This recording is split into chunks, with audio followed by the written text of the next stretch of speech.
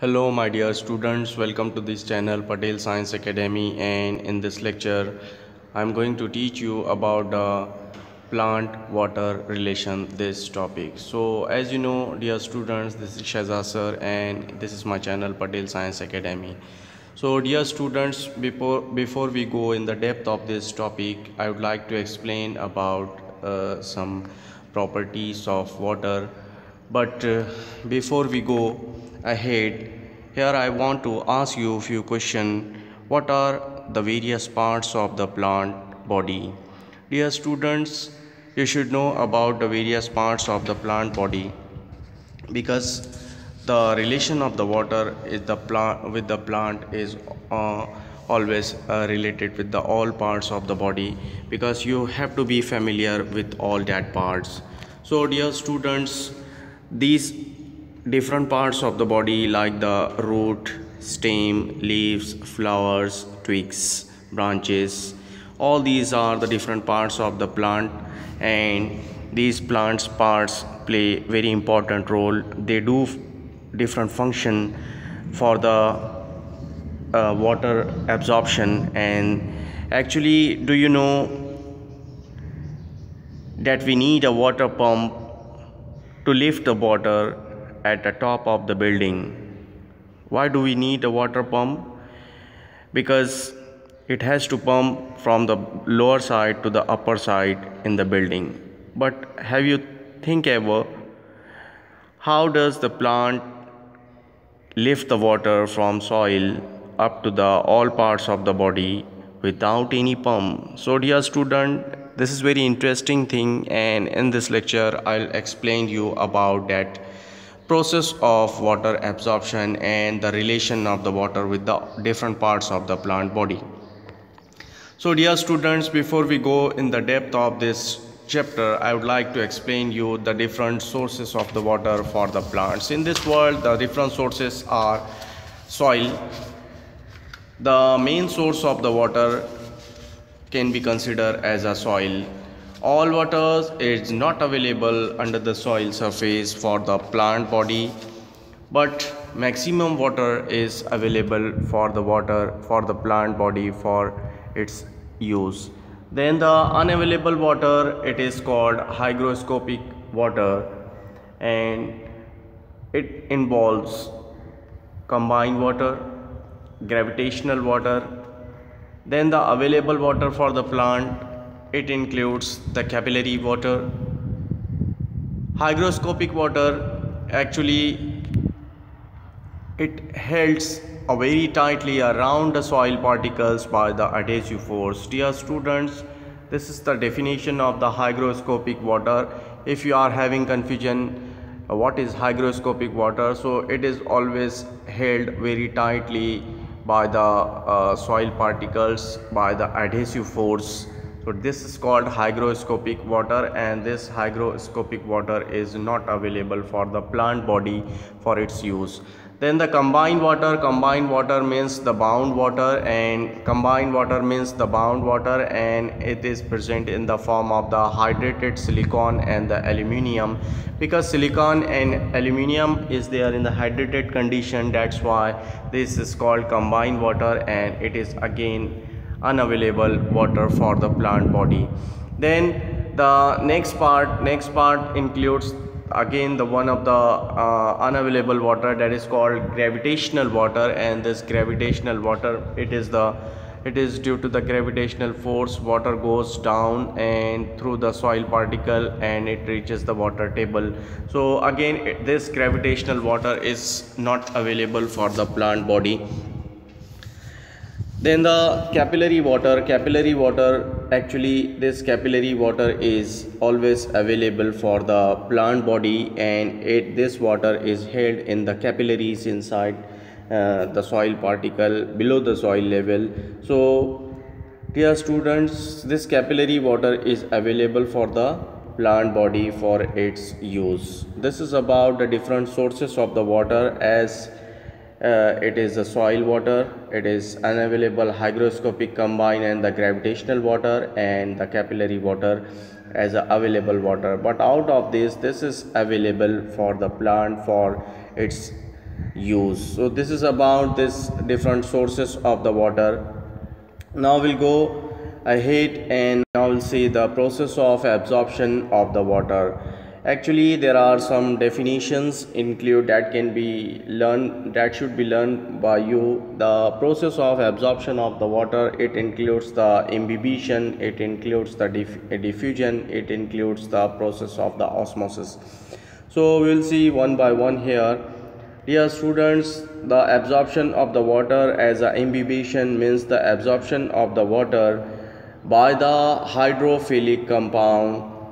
Water molecules get tightly absorbed on the surface of the water. This is imbibition process. Imbibition means nothing but the absorption of the water by the hydrophilic compound cell. Hydrophilic compounds, the water loving compound. Hydro means water and philic means loving or accepting. So by the hydrophilic compound, water is absorbed by the plant, and this process is called imbibition. Water molecules get tightly adsorbed on the surface. Due to the imbibition, compound shows swelling, and this swelling you can see the different parts of the wooden parts. I'll show you. Due to the imbibition, they show swelling. Example, the swollen wooden doors and the wooden windows can be used to understand this imbibition, because in that cell the compound is hydrophilic and they absorb the water molecules and they get swell. So this process is called imbibition. Now the second process in the slide, it includes the diffusion process. And what is this diffusion process? Now we'll see. This diffusion process, it includes the movement of the ions, atoms or the molecules of the solute, liquid or gas from the region of the higher concentration to the region of lower concentration till the equilibrium is maintained. So this is called diffusion process. Let's see it one more time. Diffusion means the movement of the ions, liquid, atoms, molecules of solid, liquid and gas from the region of its higher concentration to the region of its lower concentration till it is maintained as a equal level or as a equilibrium level. So this process is called diffusion, and it is again useful process for the plant life along with the process of the imbibition. So diffusion, it includes the DP means the diffusion process, and it is the cause of the diffusion and does not develop as a result of the diffusion. It involves no expenditure of energy, and symport and antiport, these are the two part in the diffusion. Symport means the transport of the two types of the molecules in the same direction. I'll show you later. Symport means the movement of the two types of the molecules in the same direction, while the antiport means the diffusion in the opposite direction. So symport and antiport, these are the two types of movement of the diffusion in the different direction, while the uniport, as you are getting it, molecules move independent of others. There is no dependency for the direction, so that's why it is called uniport direction. So this is about the diffusion, the movement of the ions, atoms, molecules of the solid, liquid or gas from the region of higher concentration to the region of lower concentration. Now we'll see about osmosis process. One of the process can be considered as a absorption process for the plant body for getting the water and the minerals. So diffusion of the water, it includes the definition: diffusion of the water or the solvent from a solution of the lower concentration to the solution of the higher concentration, from the solvent to the solution through the semi-permeable membrane. There is one membrane which allows the half portion, half material to pass through it, and that is called semi-permeable membrane. And during the process of the osmosis, the diffusion of the water and the solvent takes place from the lower concentration region to the higher concentration region through the semi-permeable membrane, and this process is called osmosis. And this is one of the process can be considered to observe the different types of the water level to absorb from the to absorb the water from the region of the lower concentration to the region of the higher concentration. So this is about this osmosis and different parts. Now we'll see it diagrammatically. So you can see here the example of the imbibition. Yeah, students, this is the imbibition example, and in this example you can see this swollen region of the wooden part, and it is only because of the imbibition, because the water hydrophilic compounds are there and they absorb the water, because the nature of the compound is hydrophilic, water loving, and that's why they have absorbed the water and they get swollen due to the absorption of the water. So this is the example of the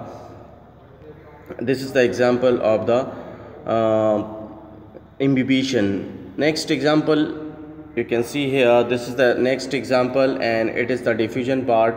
Diffusion part, it includes the particles likewise from the high concentration to the lower concentration, the movement of the water molecule. This is the process of the diffusion. So here you can see from the higher concentration, here the number of the particles are more or numerous in number. Here it get diffused from this higher concentration region to the lower concentration region. So dear students, these are the different parts of the these are the different types of the process of absorption in the plant body to absorb the water molecules from the region of the higher concentration to the region of the lower concentration by the process. Now, process of the types of the osmosis, it includes the osmosis process, and osmosis are divided into these three types: endoosmosis, exoosmosis, and plasmolysis. So osmosis, as you know, it is the process by which the water enters into the cytoplasm of the root hair cells, and it is divided into two types: endoosmosis and exoosmosis, including the another part, plasmolysis. So what is this endoosmosis? Endoosmosis, the entry of the molecules into the plant cell. Entry of the molecules into the plant cells, as a result it becomes turgid or swollen, and hypotonic solution is the example of this endoosmosis. The second one is exoosmosis. Exoosmosis, it includes the loss of the water from the plant cell, as a result cell become flaccid or shrinkage. So if cell is shrunken, it is because of the exoosmosis, because the water is lost from that plant cells. And if cell has become swollen or turgid, so it is because of the process of the endoosmosis, because of the entry of the water molecule into it. So this is exo and endoosmosis. Now we'll see the process of the plasmolysis and the deplasmolysis. So we can consider here the different process one by one. So let's see the process of the plasmolysis. Plasmolysis, what is plasmolysis? Due to the exoosmosis, protoplasm shrinks, and this process is called plasmolysis, and cell called plasmolyzed cells. As you know, dear students, the process of the exoosmosis, it is the loss of the water from the plant cells, and as a result cell become shrink, or it become shorten, and its diameter is shortened. So because of the process of the exoosmosis, what happens, the protoplasm in the cell, it get shrink, and because of that cell is shrunken. So that's why that process is called plasmolysis, the exoosmosis of the protoplasm. Then the second another part, it includes the deplasmolysis process, and it is due to the endoosmosis protoplasm resumes its original shape, and this process is called deplasmolysis, and that cell is called deplasmolysed cell. This is about all the steps involved in the process of the osmosis. So till now we have seen about the endoosmosis, the entry of the water molecules, as a result cell gets swollen. Exoosmosis, the loss of the water molecules, as a result cell gets shrinkage. Plasmolysis, the shrinkage, exoosmosis of the protoplasm, as a result plant cell get shrinkage. And deplasmolysis, the endoosmosis of the protoplasm, as a result cell get its original shape or cell gets swollen. This is about the basic part of the water absorption process, as endoosmosis, exoosmosis, plasmolysis and deplasmolysis. So there are different solutions you can see here in this figure.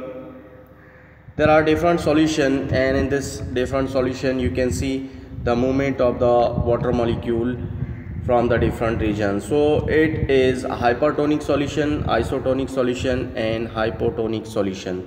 Hyper means more and hypo means same.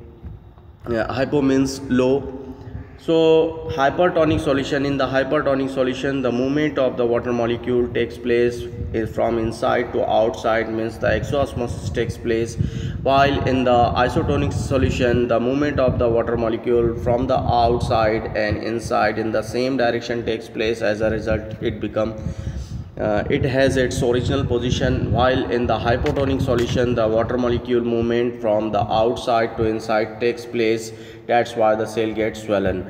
So in the hypertonic solution cell becomes shrunken. In the isotonic solution it resumes, it doesn't change its shape, and in the hypotonic solution the cell gets swollen. So these are the different solution in which the process of exo and endoosmosis takes place. This is about this exo and endoosmosis. Now we'll see the definition of the hypo, iso and hypertonic solution. Hypotonic solution means the lower concentration of the solute outside the cells than inside the cells. What happened in this hypotonic solution?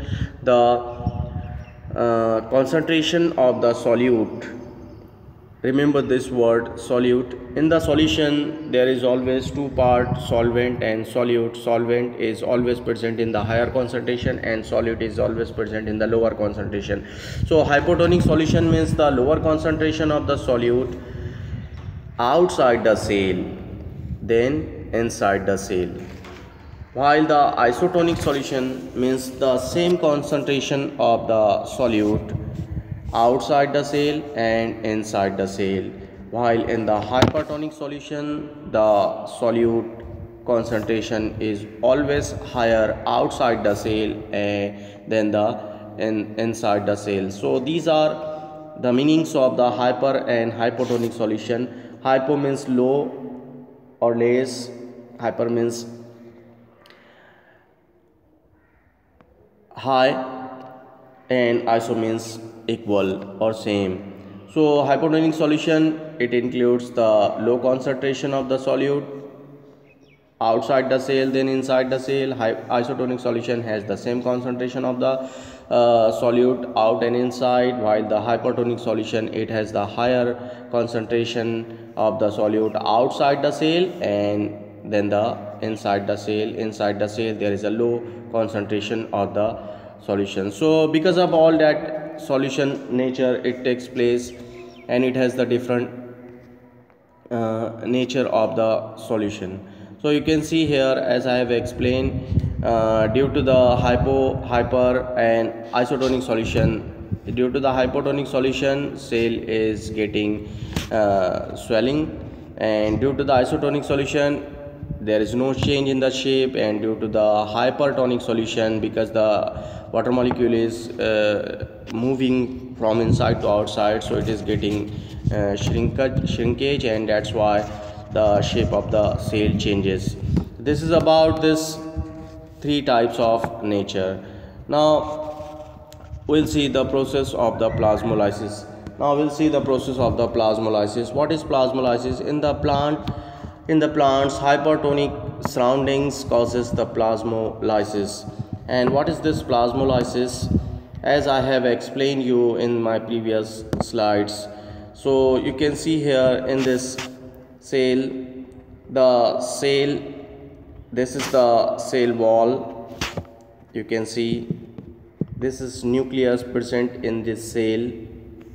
This is a vacuoles, and this is plasma membrane, and this is the cytoplasm present inside the cell.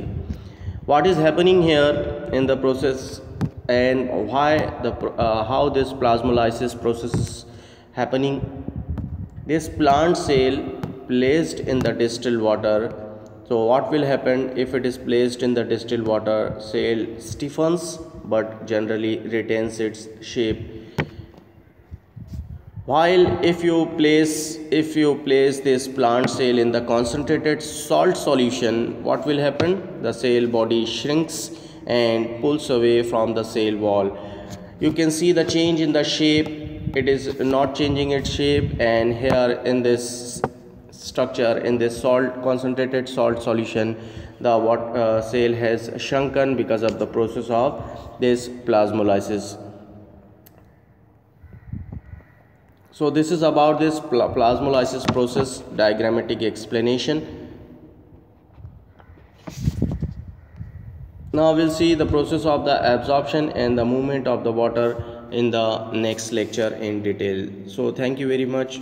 Please subscribe my channel Patel Science Academy, like, share and comments for your queries, and press the bell icon so that you can get the instant